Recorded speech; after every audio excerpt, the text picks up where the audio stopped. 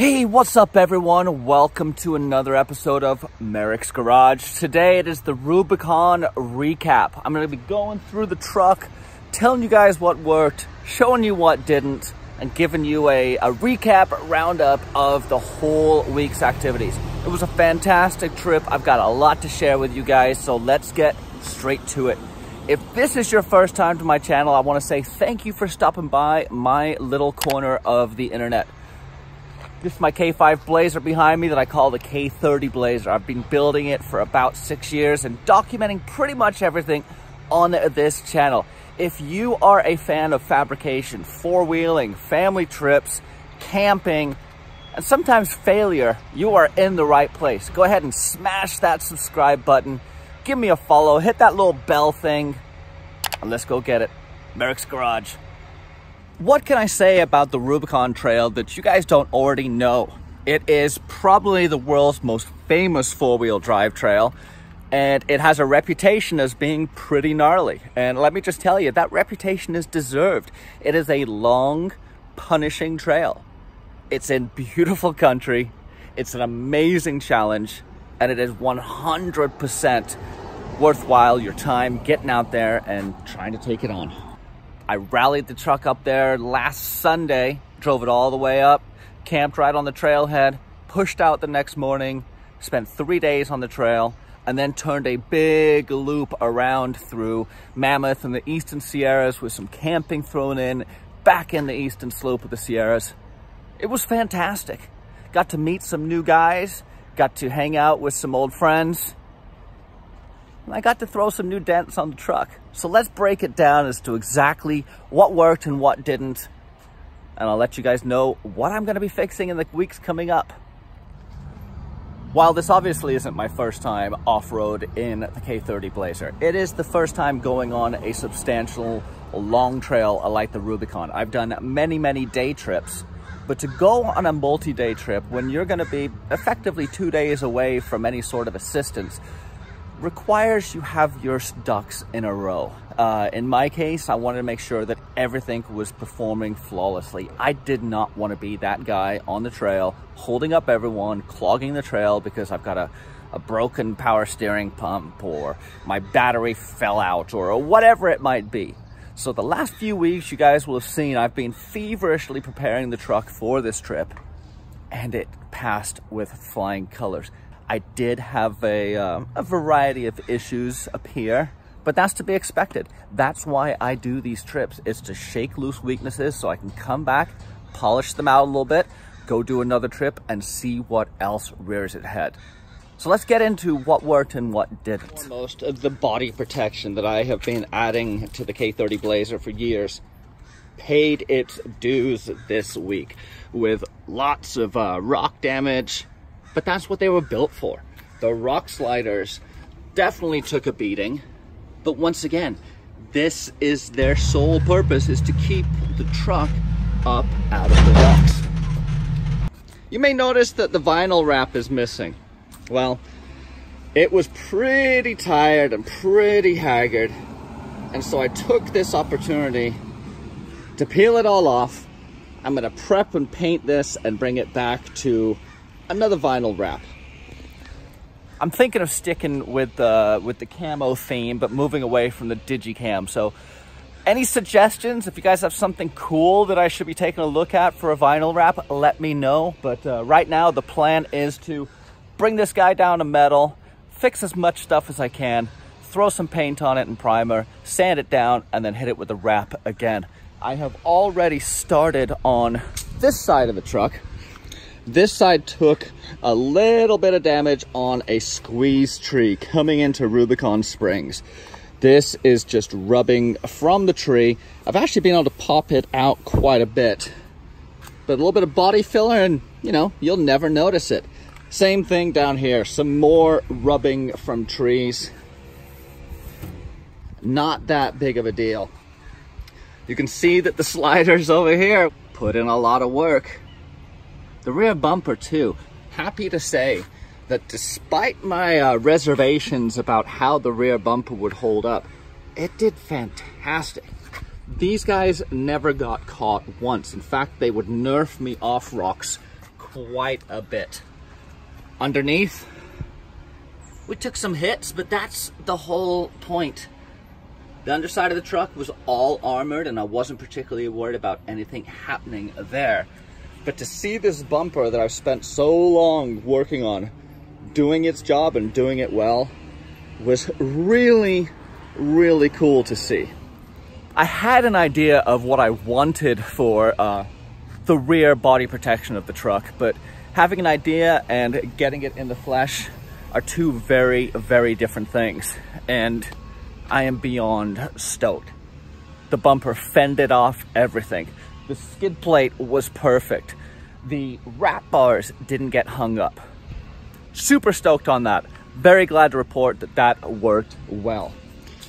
Well, we know what worked. Let's talk briefly about what didn't work.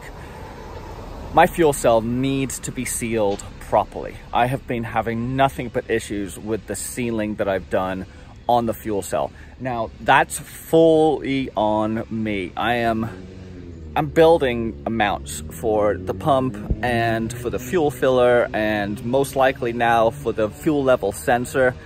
And they leak. When the tank is full, they will seep out the top and it will leak quite badly, to the point where I'm giving people a headache on the trail. Now, this is a major problem. This is not only a fire hazard, but it's an environmental problem. And let's be honest, it decreases my fuel efficiency dramatically. So that is high on my list, is addressing my fueling issues. The truck did fine, never ran out of gas, made it all the way through with one tank, didn't have to fill up, but the constant drip, drip, drip out of the back of the tank was very, very aggravating. So that's high on the list. As I mentioned earlier, the engine did fantastic. These are the areas that I need to be addressing. I obviously need to build a decent mount right here. This is not cutting it.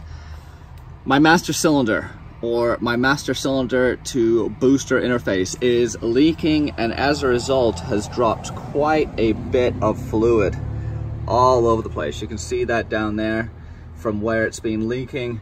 It may be time to fully address my braking situation.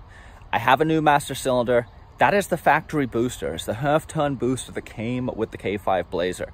I'm running rear disc. I've got disc up front. I've replaced proportioning valves. I've replaced all the lines, but I am still running the stock booster. It's a vacuum boost. It's not a hydraulic assist. And it may have been a little outgunned on some of the trail. I'm still trying to figure out exactly why it was leaking and why I was losing fluid. The brakes never failed me. They never got soft. I never had any concerns about that. But it is one of those areas where I was definitely pushing the brakes past their operating environment. And as a result, they puked fluid that I had to add at the end of the day. So that is on my list of things to address. But the biggest issue was my steering. Yeah, that is ugly. That is a broken U-joint on the CV for the shaft that goes down to my box. You can see that to get to the steering box from the column, my intermediate shaft has to make a rather dramatic change of direction. The angle that I'm running that shaft on is putting a lot of load on the U-joints, and on the first day it popped the caps off the U-joints. The U-joint remained captured in the yoke, but the caps were no longer there, and so I had quite a lot of slop in the steering. Knowing that it was captured and not going anywhere didn't bring me really much concern, but I was aware that, heck, if I broke one of the yokes or one of the arms off of that U-joint, or broke the ear off that yoke, I was going to be in a world of hurt, because that is not an easy fix. So my steering, especially the steering on the intermediate shaft, is high on my list of things to address.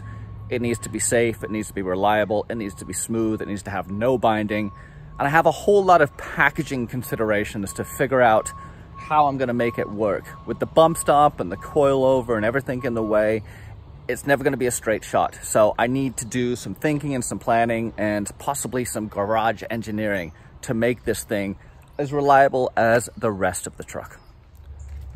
Although the drivability and handling of the truck is stellar, I mean, I did drive it for 8 hours on the freeway the other day, it does need some attention in the handling department.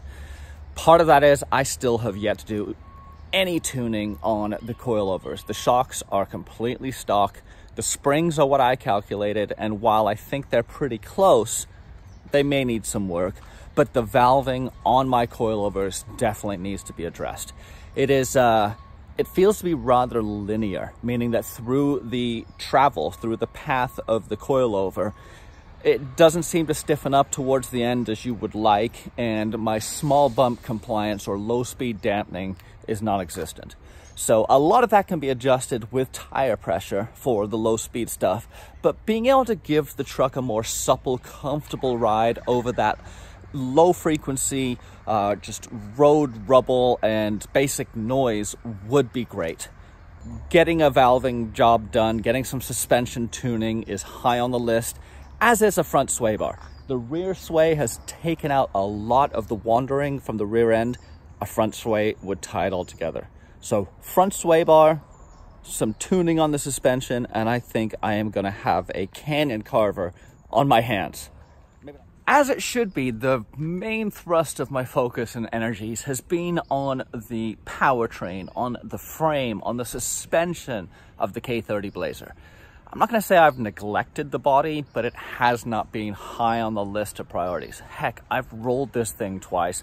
I've dragged it through countless bushes and pinstriping events. And it's time to bring it back to a more appealing appearance. There's a ton of dents, there's a ton of scratches and scrapes, but the vast majority of that is going to be replaced. The front clip is entirely worn out. The core support is sagging. The fenders are pretty smashed. There is a lot of, well, you can see it right there, how uneven it is. That is some significant body gap right there. Not to mention, this fender has seen better days. And the roof is in bad shape. I have all new body paneling to replace and put on. I've got a new cab to cut and install. And that's probably gonna be my big winter project this year. I hope you guys liked that Rubicon roundup. The truck did awesome. The crew that I went with was great. The weather was amazing, and the trip was a massive success. Really fired up on where the truck is right now. Yeah, I got some little stuff to fix, but that's what makes it fun. That's what makes it a hobby, a passion, and a pastime. If you guys have not checked out my website, go ahead and take a look at merricksgarage.com. It's where I got all my swag, like stickers and shirts and hats, the purchase of which always goes directly back to this channel to help with the purchase of equipment and parts and gas and camera stuff and all the other ancillary costs that go into bringing you this content every week. So head over there, take a look at it. Also, check out my Amazon store. That is linked down below. It's basically got all the tools, parts, paints, disposables, everything that I use on the build will be linked in that store down below, and it can be a good resource if you're looking for parts for, I don't know, a brake rebuild. I usually list everything in there. Anyway, enough about that. The Rubicon video is gonna be coming out. I've got so much video to sort through. I also paid attention to what you guys were asking for. You wanted more detail on the obstacles, more overall detail on the trail, pictures and video of the surrounding areas and detail on the truck. I paid attention and I got you guys all that. I'm thinking at this point it's probably gonna be at least 3 videos, maybe 4. There really is that much stuff to go through. It's gonna be good. It was beautiful. It was an amazing trip and it was a blast. I have a bunch of other videos. If you guys haven't seen all of my videos, take a look at this one up here. It's a favorite of mine. I think you guys will dig it. And we'll see you next week. Merricks Garage.